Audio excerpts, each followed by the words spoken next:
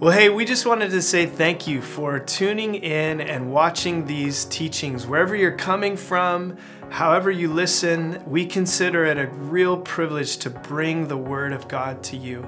And it's been a while for our church since we've been in one of the Gospels. And so this season, we're going to be studying through Mark together because we just feel led to look at the Gospels, learn from Jesus, and be His disciples. So let's go to the teaching together.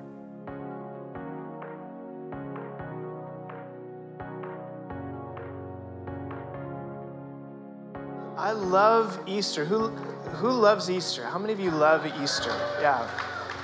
You don't have to say that. I know we're in church, but I love Easter because there's faith in the room, there's praise in the room, there's joy in the room's packed.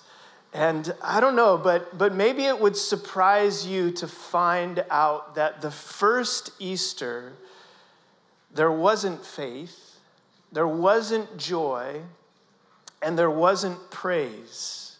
There was terror, confusion, and fear. Would you go to the original story with me? We're going to look at Mark 16, Mark's account of the first Easter morning, the resurrection of Jesus. And as we read through the story again, it might surprise you, not the caricature of Easter, but the real events, the real story. We're going through Mark's gospel on Sunday mornings, and so I wanted to look together at Mark's account. But here's what Mark records on the first Easter. When the Sabbath was passed, Mary Magdalene, Mary the mother of James, and Salome brought spices so that they might go and anoint Jesus. And very early on the first day of the week, when the sun had risen, they went to the tomb. And they were saying to one another, "Who will roll away the stone for us from the entrance of the tomb?" And looking up, they saw that the stone had been rolled back, for it was very large. The first thing that you have to just observe with me is that the women that went to the tomb the first Easter morning are amazing. Their love and devotion for Jesus, their courage to come and anoint his body for burial. You just have to be so full of admiration for these women on that first Easter morning. But then we keep reading, verse 5, entering the tomb, they saw a young man sitting on the right side, dressed in a white robe, and they were alarmed. And he said to them, "Do not be alarmed. You seek Jesus of Nazareth, who was crucified. He is risen. He is not here. See the place where they laid him. And go tell his disciples and Peter that he's going before you to Galilee. For there you will see him just as he told you." And they went out and fled from the tomb, for trembling and astonishment had seized them. And they said nothing to anyone, for they were afraid. So these courageous, incredible, devoted women go to the tomb, and when they see the stone rolled away, when they hear the message that Jesus is risen, they didn't say, "He's risen indeed," with a smile on their face. It says, notice these three words: flee or fled, trembling, and astonished. That word fled is what you do in the face of a crisis. It's the same word that describes the disciples in the Garden of Gethsemane just a few nights before. When Jesus' enemies came to arrest him, they fled. That word trembling, it speaks of involuntary shaking. It's a physiological response to something terrifying. And the word astonished means a profound emotional experience to the point of being beside oneself. Now, before we're tempted to be at all critical of these women, we have to ask ourselves, and where were the guys? Where were the disciples? Where were Peter and John and James and the guys that Jesus chose and said, you're going to be my closest followers? You want to know where they were? Hiding. It's true. And if you keep reading, let's keep reading. Verse 9, now when Jesus rose early on the first day of the week, he appeared first to Mary Magdalene, from whom he had cast out 7 demons. She went and told those who had been with him. So she found the guys that were hiding, tells them the news, and they mourned and wept. But when they heard that he was alive and had been seen by her, they said, he is risen indeed. No. They would not believe it. So here's an honest, unflattering picture of the first followers of Jesus. And what I want to do this morning, hopefully in just the short time that we have, is I want to speak to our heads and I want to speak to our hearts, hopefully in a way that will change some of our lives, because this is an amazing story. And so the first thing I have is a challenge for our minds. Notice, there's a couple of things I want you to notice in this story. Notice all of the names that are named. And the ones that we read about here in Mark 16, they're repeated. In fact, if you back up into chapter 15, these 3 names, Mary, the mother of Jesus, Mary Magdalene, and Salome, they keep showing up.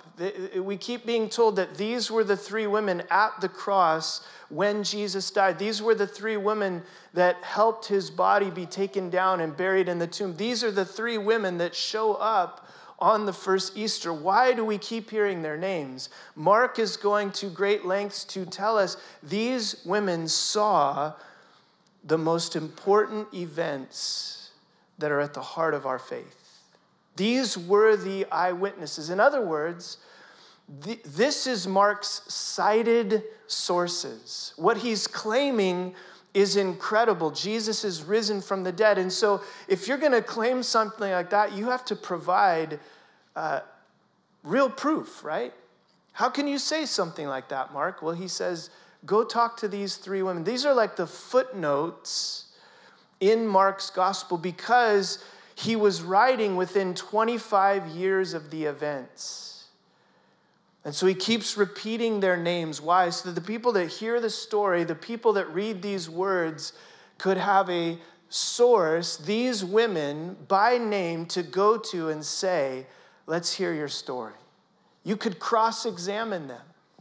You could ask them questions because they were there and they saw it for themselves. I'm convinced that this is what's behind the success and the spread of Christianity from the very start, was the electrifying eyewitness testimony of women like Mary, the mother of Jesus, Mary Magdalene, and Salome. So that's important. There's eyewitnesses that were alive. You know, this church is just a little bit over 25 years old. And there were people that were here when this church started that could tell you the stories from that time. Just like these women could tell you the story for themselves of what they saw. But I want you to also notice in Mark's account, no one has a positive response to the news. We're here today celebrating, giving God praise, full of faith, but no one on that day had a positive response.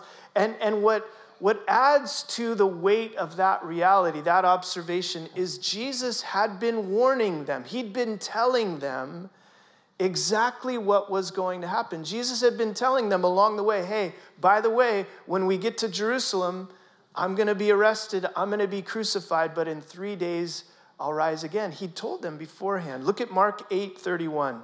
Jesus began to teach them that the Son of Man must suffer many things and be rejected by the elders and the chief priests and the scribes and be killed and after 3 days rise again. And he said this plainly. Jesus told them straight up what was going to happen. Mark 10:33, Jesus says, see, we're going up to Jerusalem and the Son of Man will be delivered over to the chief priests and scribes. And they will condemn him to death and deliver him to the Gentiles. And they'll mock him and spit on him and flog him and kill him. And after 3 days he will rise. He couldn't say it any clearer. But what do you notice in Mark's account of the first Easter morning? Not one person is expecting this to actually happen. Jesus told them. None of them believed it. Not one disciple is saying, hey, isn't it the third day today? Didn't Jesus say after 3, that's hard to believe, but we should at least go check, right? It can't hurt after all if we just go see, but none of them are doing that. It's not even worth going to see for themselves. And the question is, why does Mark record it this way? And here's why. I want you to consider this morning. Mark is showing us that the resurrection was inconceivable. Does that word make anybody think of Princess Bride? The little bald guy? Inconceivable. It was. It was impossible for them to believe this. It was as impossible for them to believe this as it is for people like us. And so here's what's beautiful about that. If you have doubts today about whether or not this could really be true, welcome to the club. You would fit right in Mark's story in Mark 16. But just don't be guilty today. If you have doubts, that's okay. Just don't be guilty of what C.S. Lewis called chronological snobbery. What's that? I was listening to a podcast debate this week on whether or not the resurrection really happened. There was someone who believed and someone who was a skeptic, and both sides agreed that the only way you can approach a question like that is to use what's called the inference to the best explanation.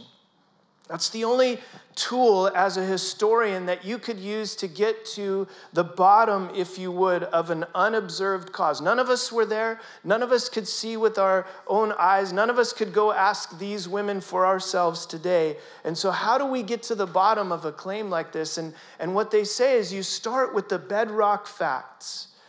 And all scholars, virtually all scholars, believe that the 3 facts of this story that are undeniable are these 3 things. Number 1, Jesus died by crucifixion. Everyone agrees. Number 2, shortly after his death, a number of his followers had experiences that they at least interpreted as Jesus risen from the dead. And number 3, Paul, a very zealous Jewish Pharisee, was persecuting Christians, and he had an experience that he interpreted as encountering the risen Jesus, which so transformed his life that though he was once a persecutor of the church, he became the church's greatest promoter. And so once you have those kind of bedrock facts, what you have to do is you have to form a hypothesis to explain them. How did that happen? How did those things come about? And when you begin, I believe, when you begin to look at the different theories, the resurrection itself by far rises to the top. And the skeptic in the podcast that I was listening to this week, the skeptic doesn't dispute the facts. He says, I'll grant you the facts. The skeptic doesn't refute the method. He says, that's right. You have to use the logical, inference to the best explanation. And so what's the alternative hypothesis? If Jesus didn't rise from the dead, what actually happened? And here's what people say. It makes a lot of sense. Well, Jesus was a really charismatic leader and teacher, and his followers were obviously very committed, and so somehow along the way he convinced them that he was divine. And he wouldn't be the first one, right? Even in our lifetime, we've seen people come on the scene that have convinced their followers that they're somehow divine in some way. And so after Jesus' death, his followers decided that the best way to preserve his legacy was to put forward a myth that he came back from the dead because people back then were superstitious and believed stuff like that. It still leaves the question, what about Paul? Oh, the skeptics said, here's what happened. They bribed Paul with money, and he joined the movement, and that's how Christianity spread. That's the alternative theory. It makes sense. It's a reasonable explanation, I guess. But I want to submit to you, that's what's called chronological snobbery. What part? The part that says, oh, people back then, they were superstitious. They believed stuff like that. We're too sophisticated to believe stuff like that. We're too educated to believe stuff like that. Can we just stop right there? Anybody, you don't have to raise your hand, maybe they're with you this morning, but anybody know any conspiracy theorists? Anybody know any people that are, don't raise your hand. Anybody know anyone that's superstitious? That's not true to say, oh, people back then were superstitious and we're not. But you know what else isn't true? When you read Mark's account, what kind of people do you find in the story? Do you find people who are superstitious schemers that are ready to believe a story like this? Or, like we read, do you find people who are totally unprepared to believe that this could be true? And remember, the record that we have that we're reading, the record was preserved by the people who eventually did come to believe that Jesus rose from the dead. And so here's my question. Why didn't they clean it up a little bit? They're writing 25 years later. I think if I was writing this, I would say, I knew it all along.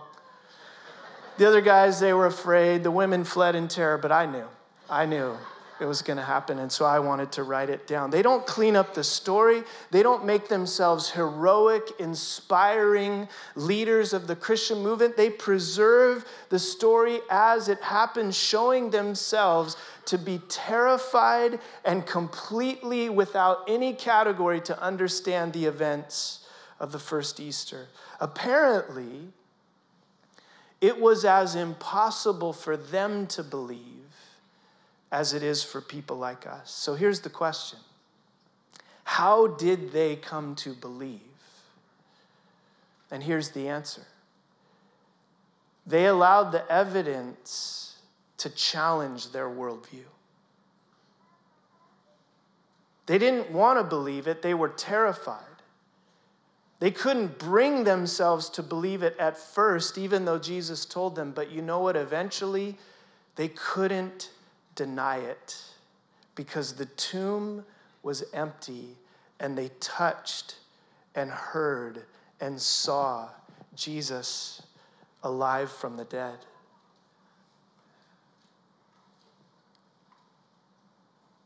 They allowed the evidence to challenge their worldview. And I want to ask you this morning to do the same. Will you consider the evidence that the tomb is empty and that Jesus is alive? It's a real challenge for our minds. If you don't believe, you'd fit right in with the first people on that Easter morning. But you have to ask, what's a better explanation? Do we really believe that these kinds of people, and with a bribe to Paul, were willing to suffer and be tortured for a message that they knew wasn't true? In many ways, that takes more faith, I think, than the message that we're celebrating this morning. Well, now I want to speak to your heart for a minute, because there's something in this story that I think is so beautiful. And it's in verse 7, if you'd look at that with me again in Mark's account of the first Easter in Mark 16. It says, go, this is the angel, the messenger in the tomb, when the women come to see for themselves. He says, go tell his disciples and Peter.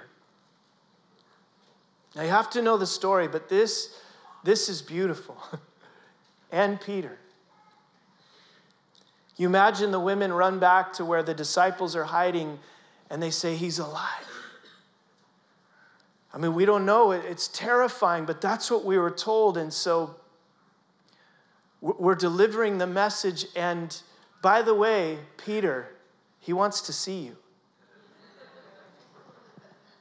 He said you by name. If you know the story, Peter was the ringleader. He was the one that when they came to arrest him, Peter said, Jesus, these guys might leave you, but I won't. I'll die before I ever leave you. Peter was the one that said, I will never deny you, Jesus.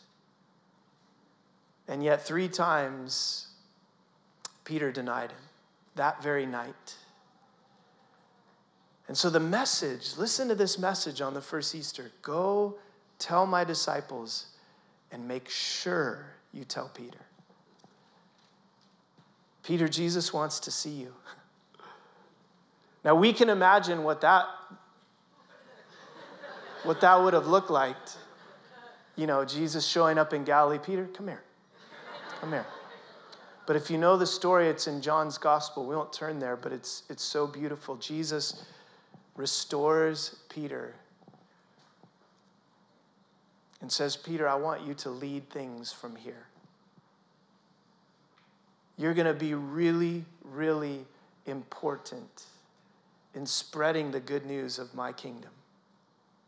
And I love this because here's the message of grace on Easter, that the biggest failure becomes the greatest leader in the kingdom of God. How could that be? Well, here's the theology. Peter's repentance would be the deepest because his failure was the biggest. Peter's love and devotion would be the strongest because he had experienced forgiveness. Peter's grasp of grace would be the greatest. And so Jesus says, you're the guy. Would you agree with me that self-righteous people don't represent Jesus well? Self-righteous people don't represent Jesus well. That's why he chose Peter.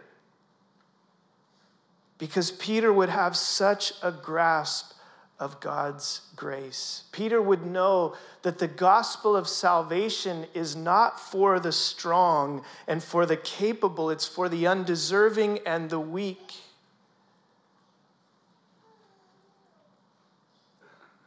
And so the gospel opens both of our eyes on this Easter morning. What do I mean by that? Well, like Peter, we see our failure, we see our weakness, we see our sin.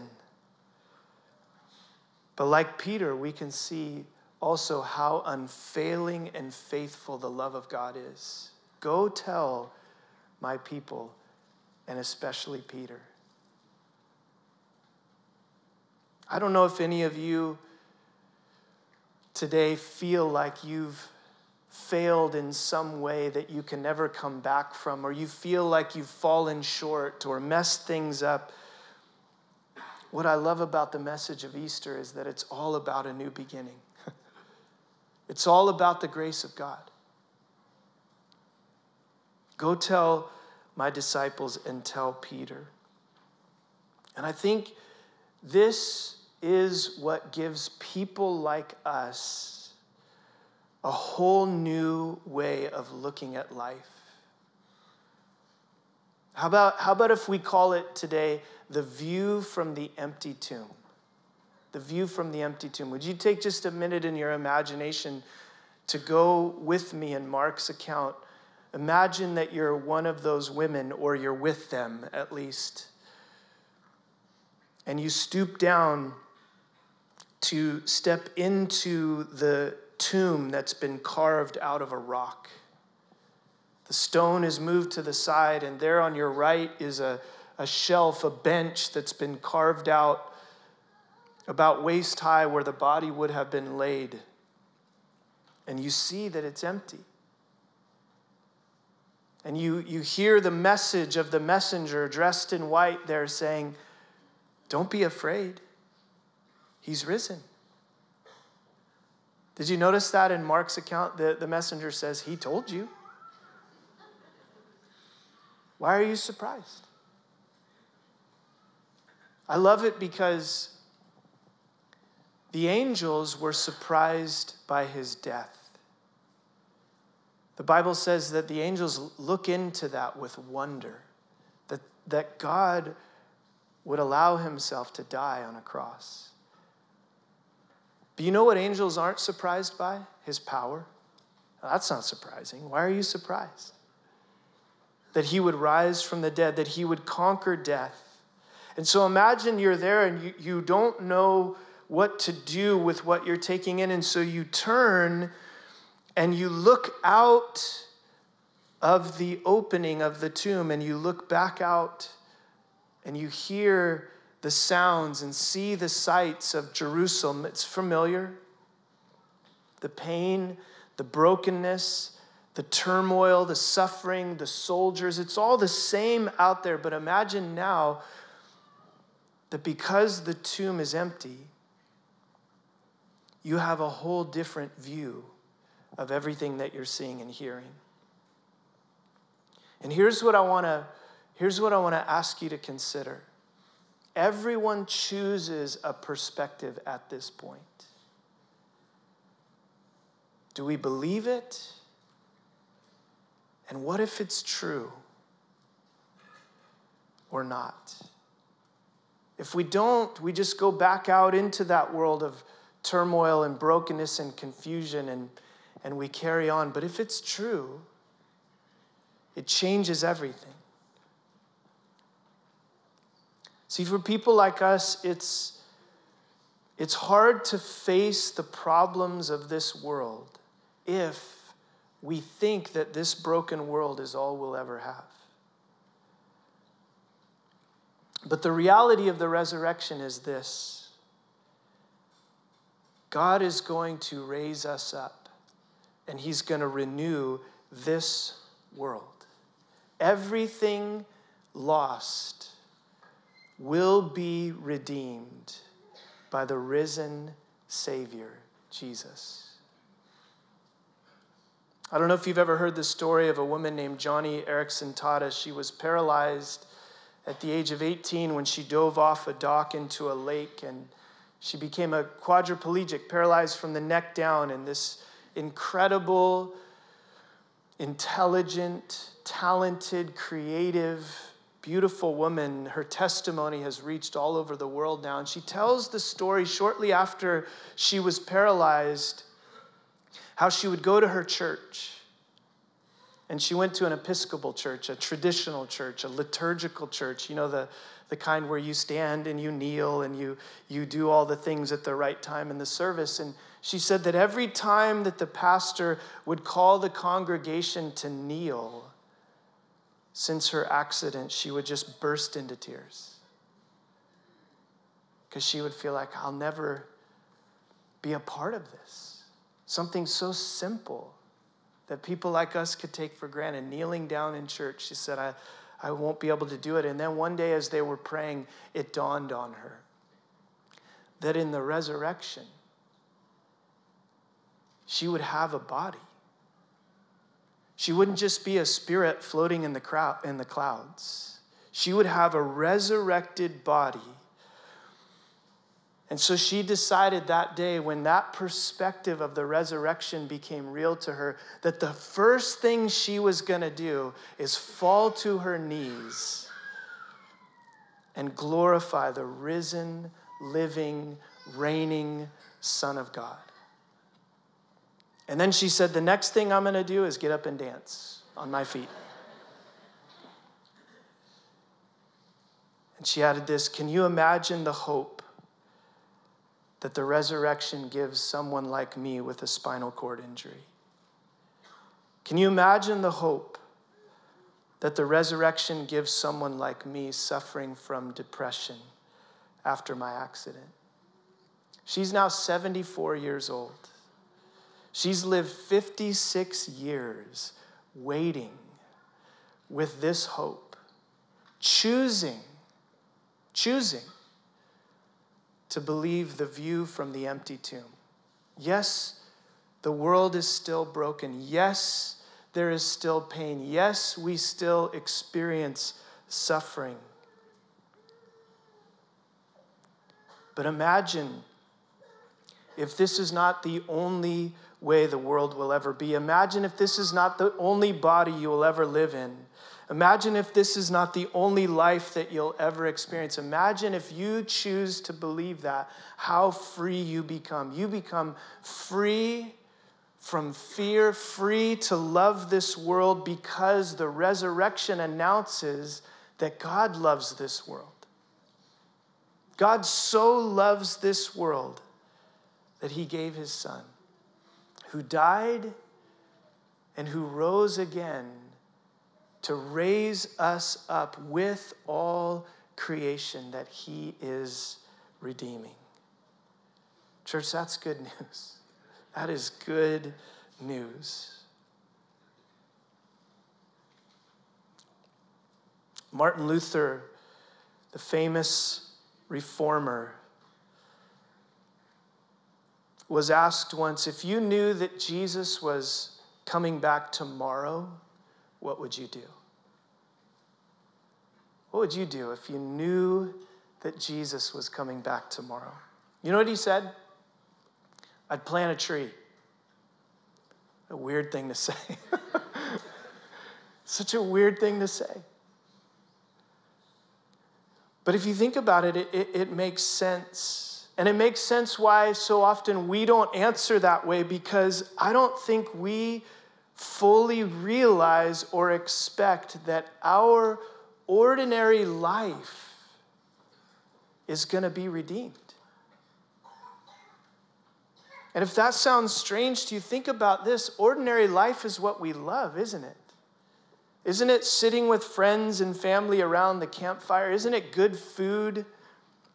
Isn't it hugs and dancing and oceans and mountains?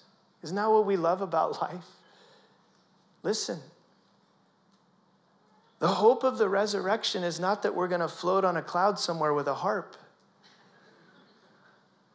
The hope of the resurrection is that God himself is going to come and raise us up and redeem this world, a new heaven and a new earth, and Jesus will be the king of all of it.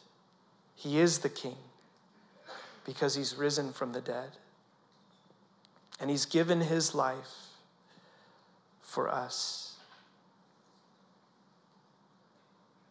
So where should we begin? If we want to be people who choose to believe this, the view from the empty tomb, where should we begin? Well, come as you are to start. There's no heroes needed in this story. We don't read about them in Mark 16. No one's heroic. No one's inspiring. Everybody's afraid. Everyone's doubting. Everyone's hiding. But they're invited to come and see. And so are you.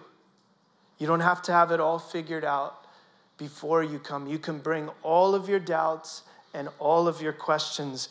Come just as you are, but come to the empty tomb and see for yourself. Don't be lazy. Don't say, well, my worldview doesn't allow for things like that to happen. Neither did theirs. But the evidence challenged their worldview because they came and saw the empty tomb for themselves. And I'm asking you to come today too. What if it's true? Consider it. And then what I hope is that you'll choose to believe that Jesus is risen from the dead, that your past does not have to determine your future, and that you do not have to walk without hope, because Jesus is alive. And so we never, never, never walk alone. That's the good news that we're celebrating today on Easter. Well, what a gift the Gospels are as we get to look into the life of Jesus and see God dwelling among us, real flesh and blood, a human being just like us. And I hope that these teachings will inspire you and us to really pray and think through as we learn from Jesus what it looks like to be his disciples in everyday life. And so wherever you're watching, we're in this together. That's our goal, is to be fully formed and to become more like him. So thanks for watching.